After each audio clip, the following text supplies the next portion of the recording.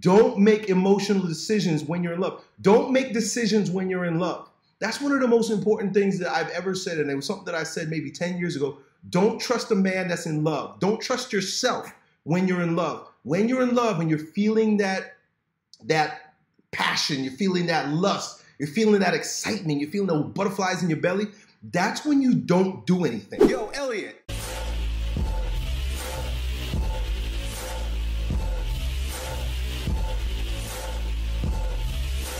Yo, Elliott, I'm from India and I moved to the US in order to go to school. When I got here, my girlfriend from back home wanted me to come back and marry her. So I did. I left the US, I left my school, I went back home, and right before I got with my girlfriend again, she left me for another guy. My first question is, how do I unburden myself for my ex's betrayal? Well, sometimes you have to go through pain, bro. Sometimes you have to have these experiences. And in retrospect, you will be grateful for it because they teach you something. There's nothing I could do to soothe your heart or make you feel better about it. What you got to do is use this as an opportunity to be awake, be aware, maybe not make the same decision again or make the same mistake again, but also not be bitter about your decision or not to beat yourself up about it or to have that rage where now you can't trust anybody. The whole idea here is that challenges in life make you stronger, right? Like the same thing, I always use the gym as an analogy, right? If I go to the gym and I'm not struggling against the weight, if I don't have resistance, let me put it that way, right? This is a form of resistance in your life. If I have no resistance in the gym, I don't grow stronger. If you have no resistance in your life, you don't grow stronger. This is just one of those things that add resistance to your life, but it's designed to help you overcome wrong thinking, overcome unresourceful emotions, overcome manipulation, overcome all the thinking errors that got you in this place to begin with, man. And look, I understand that you were doing everything from a clean place, from a genuine place. You made a decision based on love, and it backfired. It backfired. There's nothing that I can say that will ease that pain. What you have to do is go through that pain. You got to suffer through that pain. You have to allow that pain to press on you so that you can fight back and grow stronger, right? I got one of my most popular videos on my Strength Camp channel is called Lift That Shit or Die Trying. I suggest you go watch it. And in the video, I talk about all of life's challenges are like plates that are thrown onto a barbell, right? And, you know, ultimately, if I'm going to be a man, you're going to be the man that you know you can be, you're meant to be, just keep piling those plates on. Pile those plates on and lift that shit or die trying. Don't grow animosity towards women in general because this is, you know, although there's a trend of betrayal, particularly in your generation, it doesn't mean that, dare I say, all women are like that, or better yet, all of your experiences are going to be that way, right? So you can use that as motivation. You can use that as resistance for the overcoming, for the strength that is growing in your character in life. Allow it to be positive. Allow it to be something that teaches you rather than drags you down, right? Feel the grief. Feel the pain. Cry if you need to, right? But once you have mourned, you gotta move on, right? Don't look back. Don't have hard feelings. Don't turn bitter, right? But at the same time, don't be stupid. Don't make the same mistake again. Be a little bit more discerning. You know, I was reading this Instagram. I found I go on Instagram and like I have certain people that I follow. And I look at people that they follow, and I found one. I like to find these these trad women. I find these trad women on Instagram and on TikTok that talk about being traditional women, and they teach women how to be feminine again and how not to take advantage of or how to be the best that they could be for men in their lives. And so today I was looking at one, and damn, I forget what I was going to say. Don't beat yourself up, and don't let it beat you down. You got to just use this as something to make you stronger and move on. And the second thing is, My pursuit to move back to the U.S., is it realistic? Should I stick to the plan I'm already on? Should I motivate myself to be on this path? I also want to be worthy of contributing to the U.S. and not beat the bush.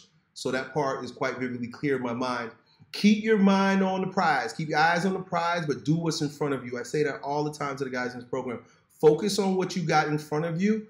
Do the best you can with what you got. Don't pick up and do anything drastic. The same way that you picked up, oh, now I remember what I was gonna say. The same way that you picked up and moved, you don't need to do that with the situation that you're in right now, because it's about being emotional. Here's what I was gonna say. Now I remember. This lady was talking about how men and women, they love differently, and that it's okay for women to be emotional about their love. It's okay for women to be emotional in their decisions about love, how they are with their partner, or the things that they do. You know, picking up and leaving is something that a woman who's in love would do, right? But at the same time, she said, allow men to live the way, or love the way that men love. And the way men love is a more of a quiet, discerning love. We're not so erratic. We're not so spontaneous in our love. We're a little bit more tempered. We're a little bit more measured. And it's better for us to be that way as men. We live in a world where they teach us to behave like women. And it feels good to behave like a woman because there's chaos. Chaos feels good in a way because there's no restraint. And when there's no restraint, there's a sense of being free. It's a false freedom, right? No restraint and chaos is a false freedom, but the world makes you think it's free. I'm free to do whatever I want, but yes, you're living in chaos. And the way for men to live in chaos, the way for a man to behave chaotically, is to allow his emotions to rule him. Don't make emotional decisions when you're in love. Don't make decisions when you're in love. That's one of the most important things that I've ever said, and it was something that I said maybe 10 years ago. Don't trust a man that's in love. Don't trust yourself when you're in love. When you're in love and you're feeling that passion, you're feeling that lust, you're feeling that excitement, you're feeling those butterflies in your belly, that's when you don't do anything. That's when you sit with it. That's when you allow it to just acknowledge it, allow it, and allow it to circulate. I started noticing this in myself also too, right? Like, I'm married, right? And so I lust my wife. I have lustful feelings for my wife. And now that I'm practicing semen retention, there are a lot of times where, like, I'll feel the movement in my body, like, oh man, I just want to, I want to do everything to her right now. I want to eat her all up. In the past, when I wasn't controlling my urges, when I wasn't master of my domain, I would just, hey, babe, like, this is it right here. Let's go, right? But these days, I sit with it. I sit with the lust. I sit with the passion, and I just breathe through it. I notice it. And you know what I notice? I start paying attention to where I feel it in my body. I start to notice that, like, wow, here's what happens to me when I start feeling lustful for my wife. It moves up into my heart and then into my salivary glands. I feel like there's warmth in my heart. I feel like a movement in my heart. And then I literally feel my salivary glands start to water. And that's like an indication that the passion, the lust, the emotion of sex starts moving in my body. Notice that with yourself also, right? Whether you're dealing with a woman flesh and bone, or even if you're dealing with her over the phone. Because for men, sex is stimulated through the imagination, right? And so you love this woman, and you want to get back to those warm feelings in your heart. And if you're anything like me, that salivary gland feeling, like, I just want to eat you. Like, literally, I just want to eat my wife. That's the worst time to make any decisions. In fact, that's the worst time to have sex. This is just from my experience. The worst time to have sex is when I'm really craving it, because that means I have no control over it. I much rather put it on a leash, have it under my control, just like my dog, right? Like my dog, I have to put my dog on a leash and a prong collar so that I'm in control when I deal with him, right? So if he starts barking and he starts acting up, or he wants to go do something crazy because he's a dog, I have him on that leash and I just pop him once. Pop. Hey, cease, relax, wait, right? We got to be that way with our emotions. When that emotion starts revving up, when that animal, when that inner dog starts chomping, starts barking on the inside, you literally got to take that leash to yourself and say, oh, pop, easy, boy, relax, leave it. It's okay, leave it. And the same way I do with my dog, and my dog like, okay, all right. And then he sits down and he's like, okay, I'll leave it alone. It's the same thing with taming your passions. It's the same exact thing, and you need to be able to do that.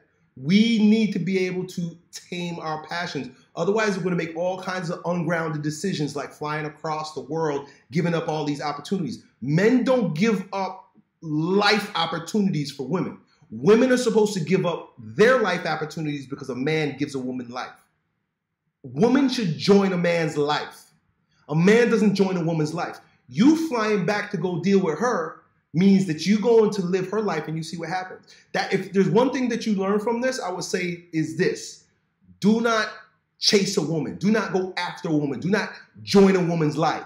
It's my life. You get to join it. That's a perspective all men should have because it's good for men to behave that way and women love it. Feminism taught them that they should be in charge, but women do respect men that aren't in charge. Women don't respect men that chase them. That's why she left you. She knew she had you as putty in her hand, and so she took you for granted. Right? Don't let that happen again by controlling your emotions and controlling your frame, your space. That's so key.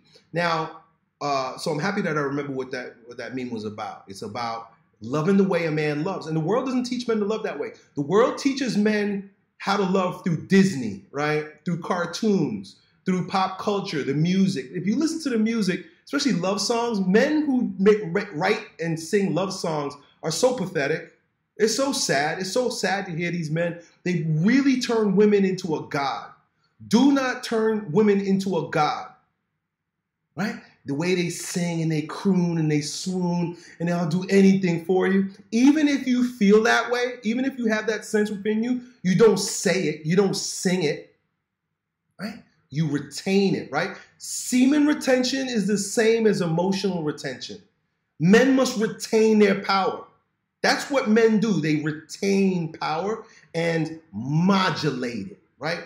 A man who is like angry all the time, right? Even dare I say a wife beater, right? Which I don't think there's as many as the world makes it out to be, right? Oh, any man who's, got muscles and testosterone and is aggressive is probably a wife beater. People say that about me. Oh, he probably beats his wife. This one guy commented on Facebook, said, I feel sorry for his wife. These people are so dumb. They don't recognize that a real alpha male modulates his emotions. He has a lot of strength, a lot of power, a lot of aggression, but he knows how to use it rightly. And so I encourage you to do that. And that's with your sexual emotion, that's with your anger emotion, lust emotion, happiness emotion. Don't get too happy. That's another one, right? Don't get too happy. Don't get too joyful and passionate about stuff. Feel it coming in your body. Feel it happening in your body. Recognize the physiological moves within your body, but it doesn't mean you have to move. It doesn't mean you have to do anything. You got to sit with it. My dog wants to go and bite somebody. I'm not going to make him not want to bite. He still wants to fucking bite. He still wants to bark, but whoop, fooey, quiet. He stops. He still got it in his mind. It's still in his body. He still wants to go, but he won't. Why? Because he's under the domain of a master. My dog has a master. You have a master too. This is your master. Don't let this be your master. I know the world tells you otherwise. I know I've said otherwise, but I've made mistakes and I've seen it all over the place when men allow their emotions to guide them. Don't. Be practical with women. Be rational with women. Be stoic with women and let her join your frame. Now, once again, and this is along the same lines, you want to, now that, shit hit the fan and you lost your opportunity here in the US, you're back in India, you're wondering, should I go back, right? And you said that they tried to go back, but they rejected you. That's a sign to stop being effeminate. That's a sign to stop chasing your feels. Right now, you want to come back here because of some emotion, some feeling, some ungrounded movement in your body. Notice it, acknowledge it, respect it, but let it be. Leave it alone and do what's in front of you. You're in India, do the Indian thing hardcore. Pass all your tests, get a 4.0, be the top in your class, be amazing at what you do, fill up that space so that when the opportunity arises, You're prepared. You're ready to make a move if you need to. Right now, you can't. Right now, you can't. There's nothing you could do. So what are you going to do? Be depressed? Wallow in your sadness? Be anxious and try to make it happen? Force it angrily? None of that. None of that will help. You got the throne, bro. You got to sit cool, be cold, do the best you can, and then life unfolds. Life unfolds very beautifully. And you'll be all right, dude. I hope that helps, man. Done. Yo, it's your bro, Elliott. I hope you enjoyed that video. If you did, you ought to know that it was a clip from one of my most recent King Transformation classes with my students, where, among other things, we get together about 4 or 5 hours a week and we speak on things as it relates to becoming kings in our lives in fitness, business, and with women. If that sounds like you and you want to join a like-minded group of men who are growing stronger every day, in every way in this degenerate age, then it's real simple. Just follow me on Instagram and then DM me the word King, K-I-N-G, and then me and my team will get back to the details to see if you qualify. I really hope to see you at the next meeting. Done.